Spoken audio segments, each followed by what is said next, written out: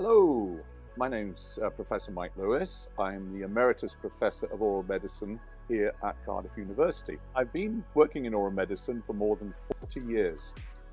Today I'm going to spend some time with TP and we're going to be talking about the very common condition of oral lichen planus. Now, lichen planus, we don't actually really know the etiology. Do know that it's an immune-driven reaction like a hypersensitivity where inflammatory cells are drawn to under the epithelium and cause changes, visible changes and symptoms. It can affect the skin. If you go to a dermatology outpatient clinic, you'll find very many patients attending with skin lichen planus. It can also affect the genital mucosa as well. But within my regard, in an oral situation, oral lichen planus, of course, affects the oral cavity. Now, it's common, as I said, about 1% of the population will suffer from lichen planus at some stage of their life. Within the mouth, the changes are quite characteristic. Firstly, it looks like lacy white lines affecting the lining of the mouth within the buccal mucosa. And as I always say, true lichen planus is bilateral and symmetrical in that it affects both sides of the mouth and in a sort of mirror image distribution. So you can get the buccal mucosa affected, the sides of the tongue, the gingivae, and on the gingivae it can appear as an erythema, like a desquamated gingivitis, an erythema of the gingivae that is not associated with poor plaque control. One good clinical tip is you do not get lichen planus in the hard palate. The thing about lichen planus is it's there a long time. It's not a matter of weeks, it's a matter of months and years in some patients. And during that period of time, the appearance can change and the symptoms can be present, it can go into remission and it can come back. So over a long period of time, for many months, patients will suffer variable symptoms. And it's when it's symptomatic that we might need to have some form of treatment. But also anyone with an underlying diagnosis of oral lichen planus has to make sure it's not going to flare up and maintain a good oral hygiene at all times. As I mentioned, as an underlying basis for people with oral lichen planus, it's essential to maintain good oral hygiene. Mild symptoms, patients could benefit from maybe an antiseptic or anti-inflammatory mouthwash, such as those based on chlorhexidine or benzidamine hydrochloride. But as I said, it's an immune-driven process. And so there are inflammatory cells under the lining of the mouth causing the symptoms. So we need to put a forearm of anti-inflammatory agent on the mucosa. And there are 3 preparations in the dental formulary within the UK which are based on steroids.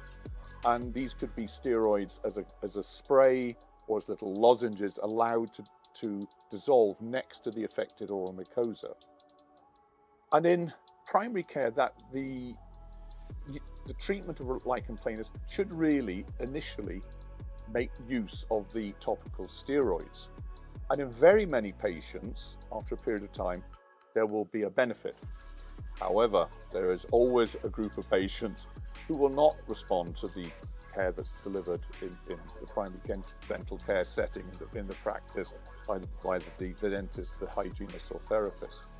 And for these patients, it's probably best to refer to a specialist secondary care. Now, if you have an oral medicine unit you can refer to, then that is the specialty you refer to. However, oral medicine isn't in all district general hospitals, and the specialty there would be oral maxillofacial surgery, where the surgeons there will also have some experience in the management of oral lichen planus. There are a number of strategies and forms of treatment that can help patients manage the symptoms and improve education about oral lichen planus. Firstly, one of the main strategies, maintaining good oral health. However, people do become concerned that the white patches in their mouth may be an infection that they've caught and could pass on. So we have to reassure them this is not an infectious process. Worse still, they can sometimes worry that they're getting mouth cancer, because we know that mouth cancer can present as white and red patches in the mouth. So that's another real important strategy, is to reassure the patient they are not going to get mouth cancer. And also a number of patients, when the gingivae are involved, we've got this desquamative gingivitis and this erythema of the gums around the teeth. They worry they're going to lose their teeth. But I have to reassure them every time, lichen planus does not involve loss of teeth due to bony support of the teeth. So it's a lot of reassurance up front there about the condition, the fact it's relatively common, as 1 in 100 patients may have it, and it's not infection, it's not a malignancy, and they're not going to lose their teeth. Once we've done that, it's focusing in obviously on maintaining that optimum oral health. And here we need an effective toothbrush, a toothbrush that the patient can feel happy with, that's going to be effective for routine plaque removal. Interdental cleaning, very, very important, particularly with patients with gingival lichen planus. So there'll have to be some form of interdental cleaning. And then finally, toothpaste. And the toothpaste for patients with oral lichen planus, they much prefer ones that are sodium lauryl sulfate free, so SLS free based toothpastes. So you would maintain good oral hygiene using the toothbrush, the interdental cleaning, and the toothpaste. Other good tips for patients are the avoidance of spicy foods, tomatoes, carbonated drinks. Carbonated drinks contain a lot of benzoic acid, which occurs naturally in tomatoes, but patients can have a reaction to this. So some advice on the, as I say, the avoidance of spicy foods. Many of them will know that because they know they go out and they have their favorite Thai curry. It induces symptoms. So the avoidance of spicy foods. The tomatoes is one they don't realize because of the benzoic acid content. And then finally, benzoic acid is in a lot of carbonated drinks. So with all that, with some good oral hygiene and reassurance and the avoidance of some of the triggers, then the symptoms of oral lichen planus in very many patients can be maintained and to an optimal degree in primary care.